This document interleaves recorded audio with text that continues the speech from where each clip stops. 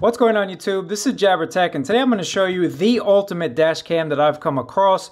And I call it the ultimate dash cam because, well, this will replace your existing mirror in any car basically and give you that OEM style, that OEM look, that manufacturer straight from Detroit kind of look in your car. And that's awesome, especially because you don't have to worry about those rubber straps not fitting right. You don't have to worry about it looking like a clunky piece of, well, tech in your car. These guys at Niko Maku came up with the best idea yet, and I was always wondering why no one decided to do that. But enough talk, let's get into this OEM style dash cam review and check it out together.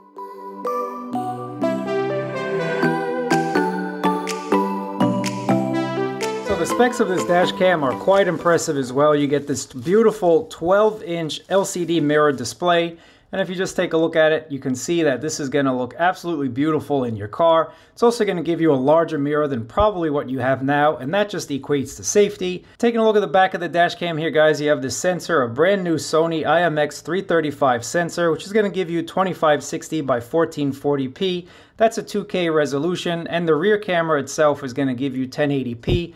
But the main important one, of course, is this front camera, and that's going to give you a very nice resolution. On the top of the dash cam here, this is where you plug in your GPS module. You have your SD card support, you have your AV, you also have mini USB right over there. And then on the bottom of the dash cam, this is your power on off, just like so. And overall, I can tell you that I really like the way this looks. It's a very nice dash cam. They did a nice job with the design. I think it looks very modern, very sleek, and of course, just look how thin that is. It's not a bulky dash cam at all. Inside the box, you also get the GPS module. Here are those funny little straps I was talking about, so if you don't want to take the time, which I suggest you do, you can use these straps and just clip it into your existing rear view mirror. But why would you want to do that? You want to get that OEM stock look, am I right? And then this is your backup camera. Now the backup camera length is about 18 feet. You get an extension kit here, which I'm assuming is going to give you that extra 18 feet of length, because this doesn't look like 18 feet in total.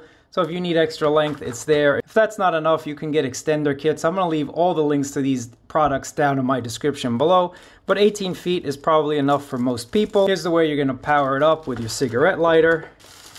Now, of course, guys, this is why this dash cam is the absolute best. It's the absolute best one because, well, all you have to do is take out your existing mirror, slide this in that plate, and you're going to have this OEM style dash cam looking pretty legit in your car. You want to remove the rubber feet from the back of the mounting plate that already exists because we don't want to use these rubber straps. We don't want this boring, same old look that everyone else has in their car. We want a professional look. We want an OEM style look. That's why we picked up this dash cam. Install this plate just like so, and then all you're going to have to do when you get in the car, one last step, is just take these screws that they provide, screw this plate in, and you're going to get this OEM look straight from Detroit. Definitely a huge plus. So let's go ahead and remove this plate together.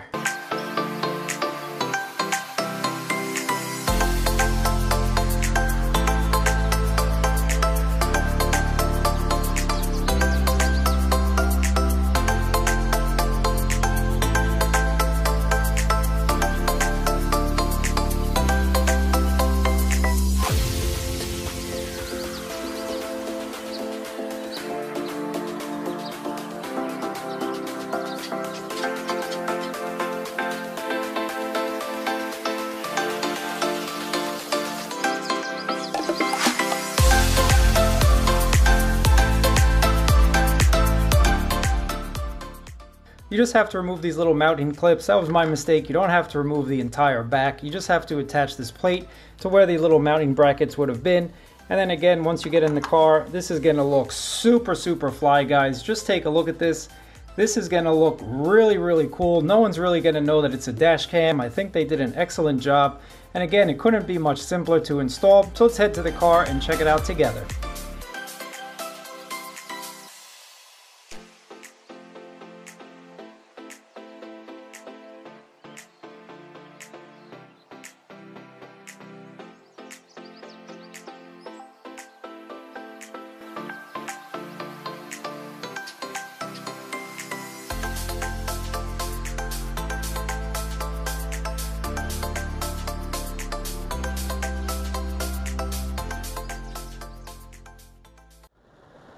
There's the GPS chip, which I put right in my pillar, right in here.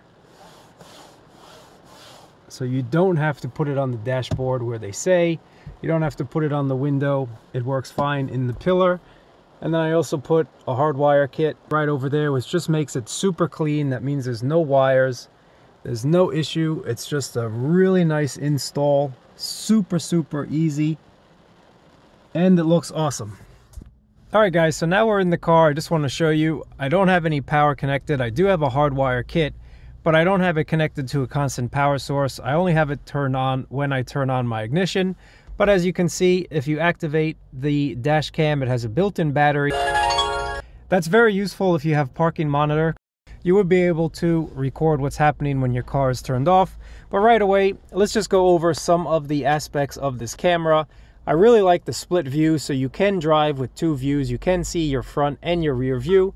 Swiping to the left will switch your camera view. So of course, there's the front, there's the back. I have it a little reversed, but don't worry too much about that. Swiping again to the left, you have that dual pane. And if you swipe to the right, this is where you will see all of your recorded files. Just give it a second to load. So right over here, you can quickly just go ahead, choose a file that you want to see, and you'll hear it and see it on the right side. So again, it always has this split that I definitely like on this dash cam. Let's go back and I want to show you a couple of the cool features. So when you do tap on the screen, you get some more options that pop up. You get a little notification here that you do have GPS enabled and you do have parking assist enabled as well. Right over here, you can see that you are recording in 2K and you can switch the resolution, how much time you're recording, and then you also get your date right over here. You get to see your camera. Here's whether or not you have the audio enabled or not. Here's your GPS. This is your speed.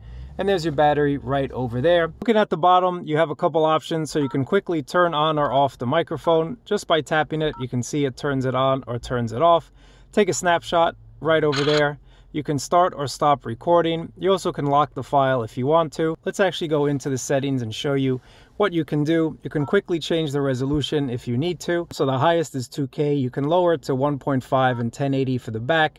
And there we go again, highest resolution is 2K and 1080. Next option that we have is loop record. So going into loop record, you can set how many minutes you want to record, 1 to 5 minutes. I usually leave mine on 5 minutes, but it is just a preference.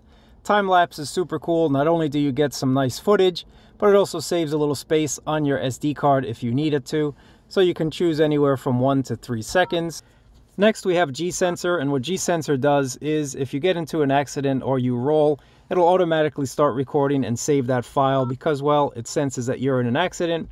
Here's your parking guard. So I like parking guard. If someone comes up to your car, starts rattling it, tries to break in, it'll automatically start recording. And then the minute you open up your doors and you sit in the car, turn on the ignition, you'll get a little notification stating that, hey, the parking monitor recorded something. Do you want to check it out? And that's a super, super cool feature.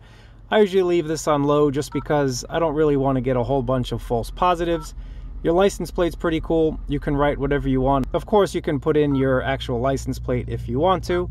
Screensaver, you can turn that off and then you'll always be able to see your live video feed. Or you can have it turn the screen off in 1 to 3 minutes. Next, you have the option to choose how you want to encode your video. H.265 is a great option, but if you click on it, you can switch it to 8264. Next, you can turn on or off the speaker if you want. Here's your boot sound, so when you get into the car, you'll have a little chime or you won't. Your date and time is actually set from the GPS. Super, super cool. Finally, on the bottom, you can format. You can reset to default, so you can see your version number. And this is something super cool. I actually like looking at the GPS test so you can kind of tell what's going on, how the GPS is, if you're actually connected, how many of the satellites you're connected to, and how many you're not. So I definitely like it, and you can see accurate up to 1 feet. Super, super cool. Time zone you can change. Now speed calibration, if you notice it's a little bit off, if you notice you're driving at, let's say 50, but the GPS is showing 40 or it's showing 60, you can adjust that from within the dash cam itself. Next, what I want to show you, if you want to be notified when you reach a certain speed limit, 74 to 99, it'll just start beeping when you reach that speed limit. I usually leave it on 99 because I don't want to be alerted. It's just a little bit of an annoyance. And then that's basically it. You're right back to the dash cam again. This is a really high quality dash camera. There's a lot of settings in here that I have not seen on other dash cams, and the quality is super, super good. But let's just go ahead and check out the quality together. But I think it looks great. I think this is an awesome dash cam that's going to give you that OEM style look. Just take a look. No wires, no fuss, no problem.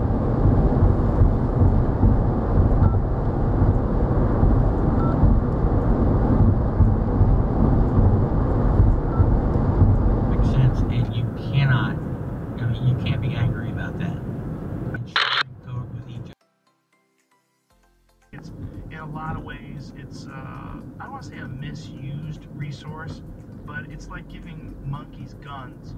They just start they start gunning down things that are in front of them without any realization of what they're doing. They have a rock, they see a window, they throw it. Woo!